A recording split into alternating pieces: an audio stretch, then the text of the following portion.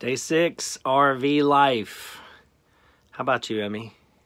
I don't feel good. Mimi has been sick. I think it's, she said yesterday, did you say it was because you haven't breathed clean air in a while?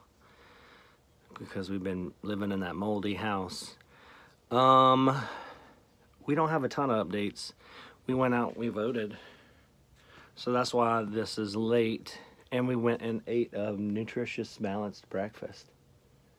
Did we? I do have a pro tip. Last night, I took a shower and I turned the water heater on 15 minutes before I jump in the shower. And that's not enough time. So I took a cold shower and it got me looking like George Costanza up in there. So I would recommend maybe running the water heater for an hour before you get in the shower. What'd you say? You don't care. Doesn't affect you.